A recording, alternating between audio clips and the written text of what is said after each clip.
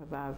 My grandpa would take me there sometimes on Simchat Torah, and that was an extraordinary event for me because I was out after dark with my grandpa, not a usual thing, and in the synagogue there was tremendous tumult, singing, dancing, and we were all given, as we came in, a little Israeli flag. Well, there was no Israel yet, but a little Israeli flag with an apple jammed on top of the flag stick and a candle in the apple.